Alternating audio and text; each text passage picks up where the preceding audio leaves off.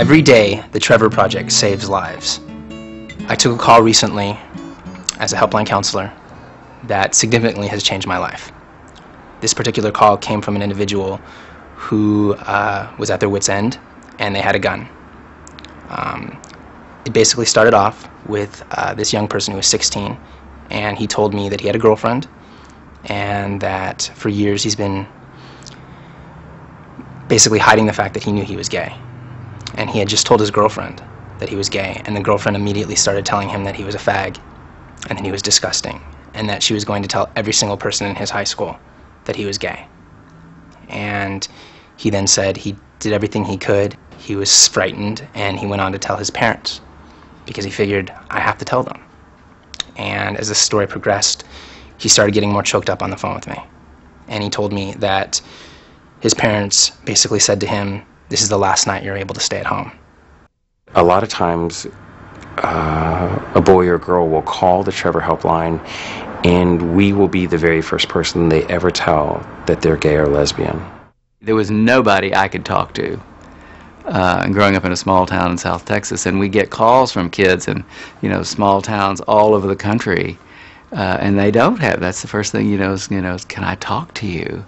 It's one of the first things they ask is it okay? And it's like, sure, you can talk to us anytime, 24 hours a day. There was a kid that had been living on the streets, was turning tricks to make money.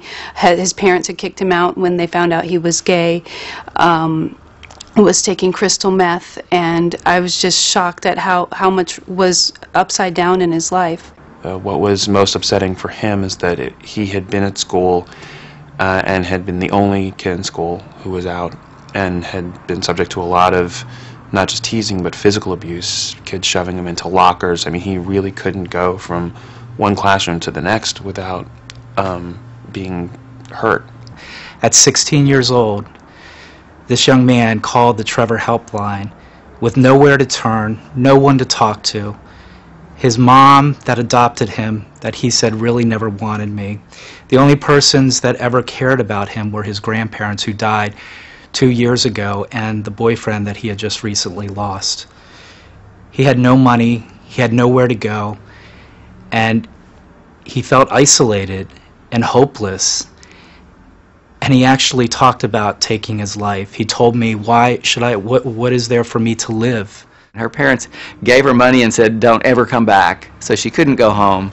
That's the first thing she said is, I have no place to go. What am I going to, I mean, that's what parents do.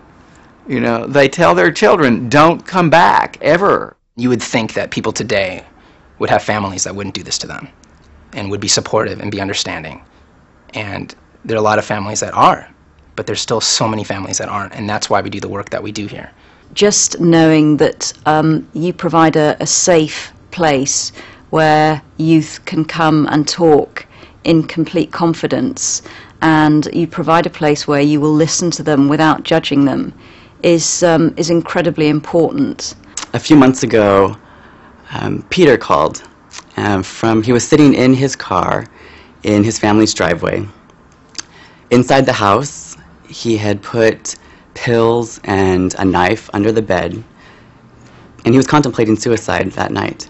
But he'd sat in the car because he knew, he needed to talk to someone. Peter had a history of suicide attempts and hospitalizations, but he had contracted with his new therapist to contact the Trevor Helpline the next time he felt suicidal. I did everything I could to keep this individual safe. And he started to cry. And we always have co-counselors in the room with us. And I gave a piece of paper to my co-counselor that said, rescue, meaning that we need to get 911 or emergency services to this kid. And he began to scream and cry. And as much as I tried to talk him down, he said he had the gun, he was putting it to his head, and he was pulling the trigger, and he hung up the phone. She had razor blades and was thinking about killing herself, but didn't really want to follow it through. We called him back. I got him on the phone.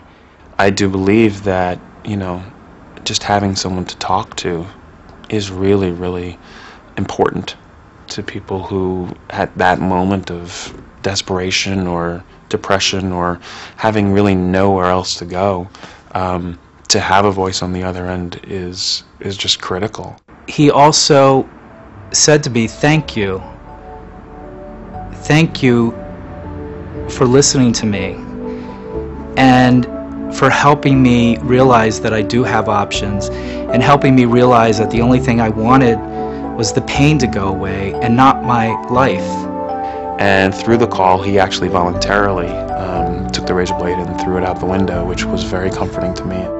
Through that conversation, I successfully de-escalated the crisis to where Peter verbally expressed hope for the future, and he acknowledged the helpline as a lifeline. We are here because Trevor really saves lives.